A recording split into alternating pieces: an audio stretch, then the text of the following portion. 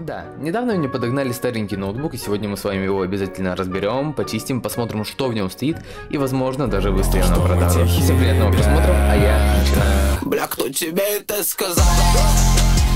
Мне от тебя ничего не надо. Я просто разрываю зал. То, что мы тихие ребята. Бля, кто тебе это сказал? Она мне делает приятно. Такого я не ожидал. Так как ноутбук не включается, пожалуй, начнем с того, что мы его разберем. Делается это довольно легко, всего лишь нужно выкрутить несколько винтиков с задней стороны ноутбука и отщелкнуть защелки.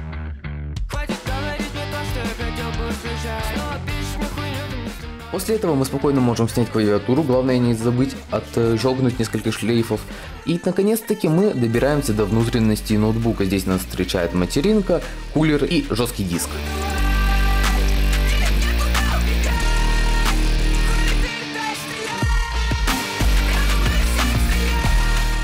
Все комплектующие я почистил, кулер продул, собрал ноутбук обратно и, о чудо, он заработал.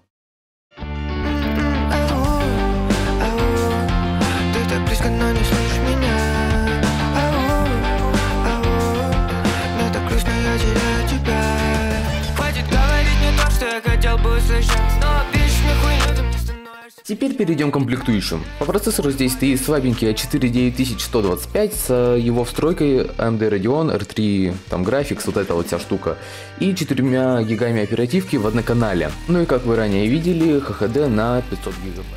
Далее я попытался запустить на этом ноуте игры, но посмотрите сами, что из этого вышло.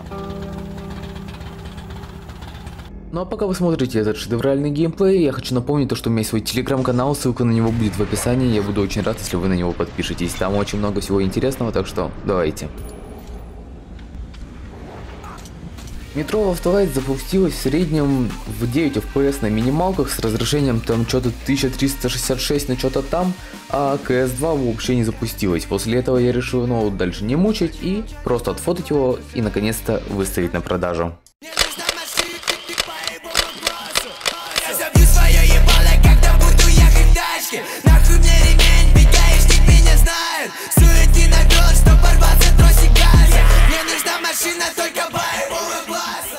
Все поставленные в начале ролика задачи были выполнены, а следовательно мы можем заканчивать. Всем спасибо, кто досмотрел до конца. Всем удачи и всем пока-пока.